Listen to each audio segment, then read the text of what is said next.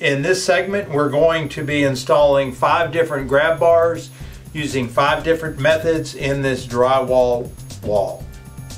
This is something that you will be called on a regular basis to install grab bars in a typical residential home.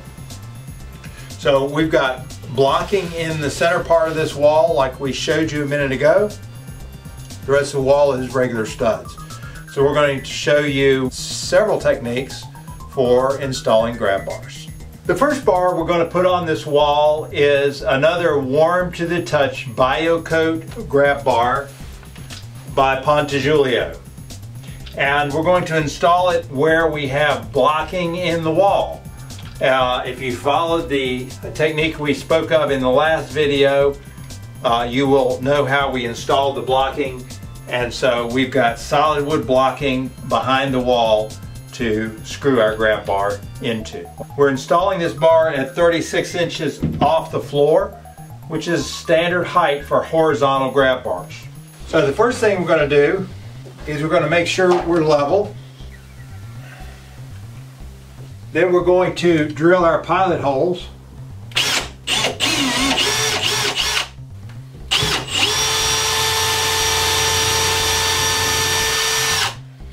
And then we're going to install our screws.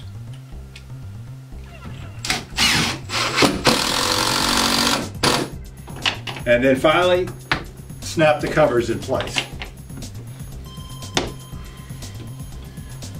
There you have it. As you can see, installing a grab bar when you've got wood blocking in the wall is very simple. Next, we're going to show you some examples of how to install grab bars when you don't have blocking in the wall. For our next installation, we're going to employ blocking without opening the wall. We talked about wood blocking inside the wall that we use when the wall is open. Sometimes the wall is not open, but we don't have anything we can fasten the grab bar to. A prime example of this would be installing a grab bar in a mobile home.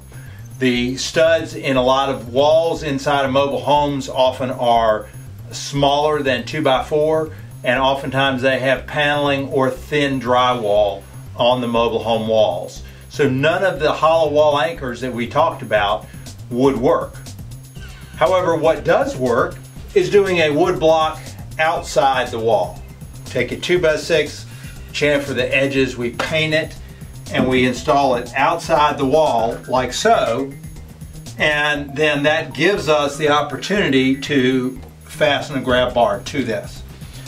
So what we're going to do is we're going to locate this. We've got our stud buddy right here indicating where the stud is, and make a mark right here. I'm going to drill a pilot hole. I'm going to make sure it's level.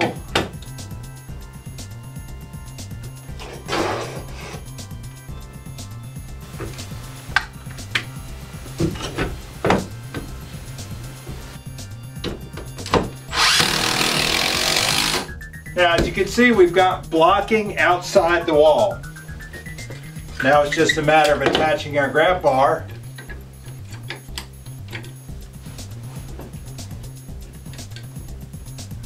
We're going to center it up, make sure it's level.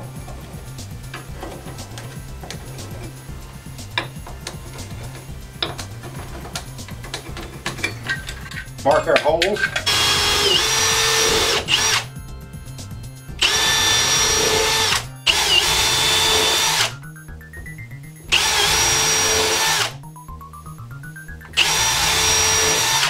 And then it's just a matter of putting our screws into the blocking. Same as before, it's just exposed wood blocking rather than concealed wood blocking.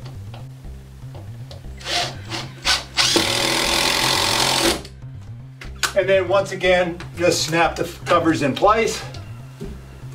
And there you have it. You have the Wiggets PVC coated with the chrome polished bands installed in exterior wood blocking. For the next installation, we're going to use the residential Wiggets fasteners and a Wiggets satin stainless knurled finish grab bar. So for the residential wingets, we marked the centers ahead of time. This is a 12-inch grab bar. We've marked centers 12 inches apart on a level line.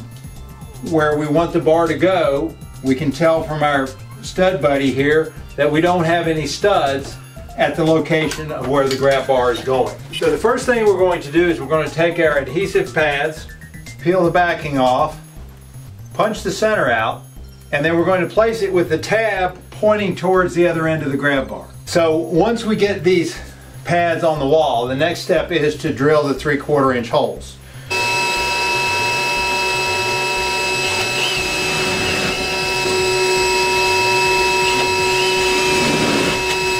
Next step, we get our wingets out and we assemble them to the grab bar. We put our 2 long bolts through the top and bottom holes. Push our plate over the bolts.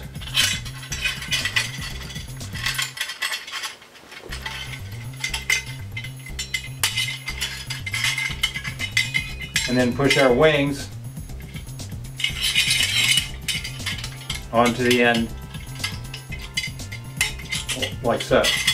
Now we have to get the bolt started and pull to make sure it's firmly started. So at this point we've got our anchors started on both ends. So we start to feed them into our holes.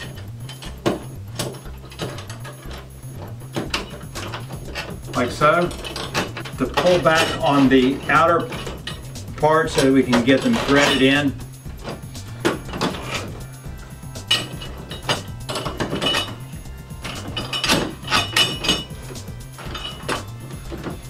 Thread them in till these fingers, these flanges, are right almost flush with the wall.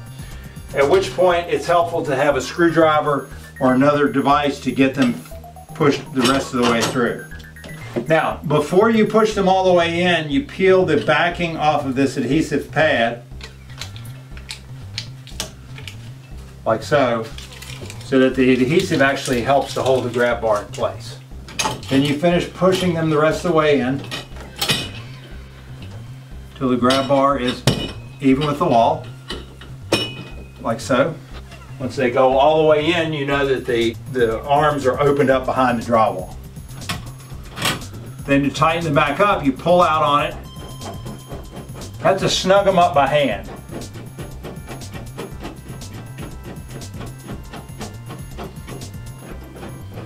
The reason you have to snug them up by hand is because you want to make sure that the arms on the back of the drywall are not moving and are contacting the back of the drywall. Okay. And we're going to double check it for level.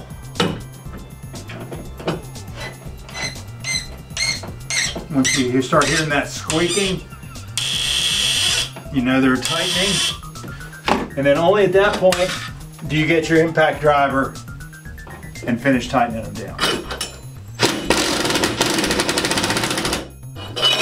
Last step is to simply pop the flanges in place and you're done. For our next bar, we're going to use the Moen Secure Mount hollow wall anchors to install a standard brushed stainless grab bar. We've got the locations marked. We've got our stud finder to determine where our studs are. This tells us that we do not have a stud at either location where we're going to put the bar. So we require an 1¼ inch hole in the drywall for this particular type of anchor. We're going to use our Apache 1¼ inch drill bit. For our next step, we have a little hook that we hook onto this piece, incline it so,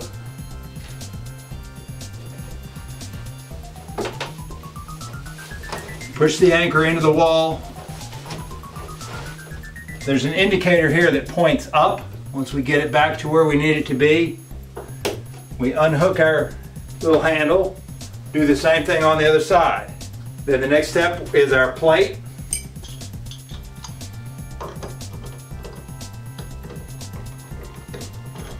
Now, anytime you use an anchor, before you put the anchor in the wall, you want to make sure that the bar you're using is compatible with the anchor. Now, you notice that this plate has 3 threaded holes for screws. Now, it says to point this way towards the bar, but the particular bar that I'm using has 3 round holes and 3 slotted holes. Because the slotted holes give me a little more wiggle room, I'm going to turn this around and point it that way. Now, before I go any further, I'm going to make sure that all the holes line up.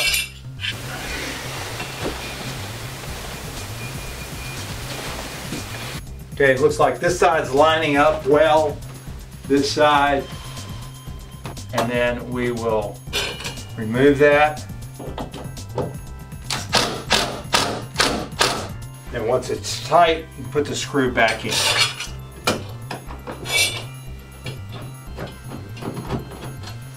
And you want to get all 6 of your screws started before you tighten any of them.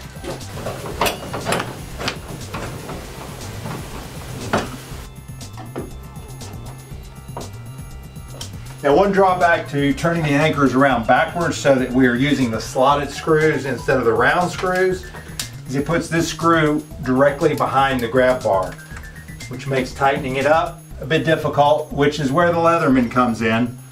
We can use the Phillips bit.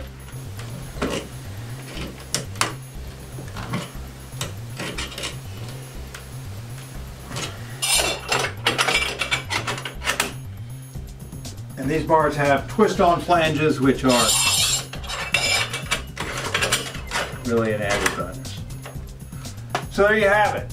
The grab bar installation using the Moen secure mount into drywall.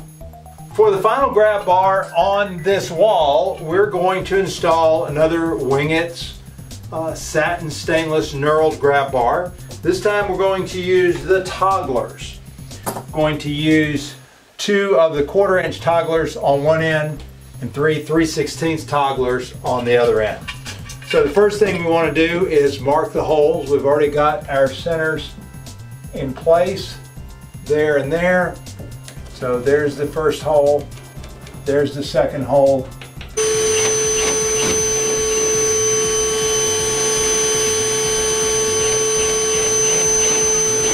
So the togglers go in like this. Pull straight back.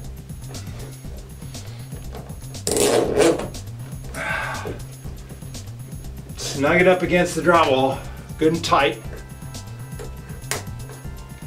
and then snap it off. Okay, now I've run into a couple of unforeseen circumstances.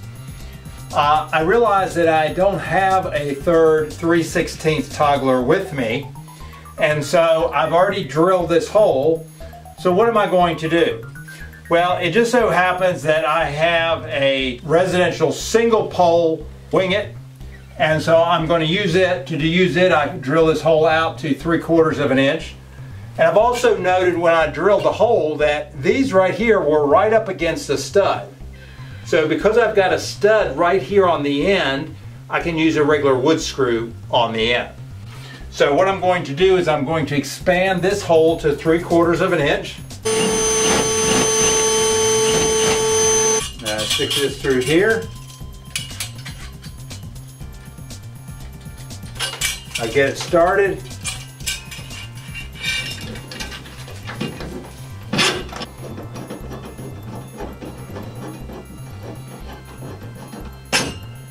Then I'll finish threading this in, tighten it up just like we did earlier on the residential Wingett's.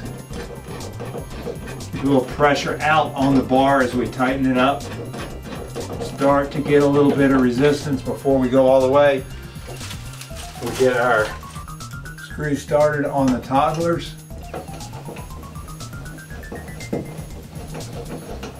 With all of these anchors, I recommend that you snug them up by hand before you use any power tools on them. There you have it. Everything's snug. Because we've got a stud here at the end, put a wood screw right there. Everything's the matter. Snapping the covers on.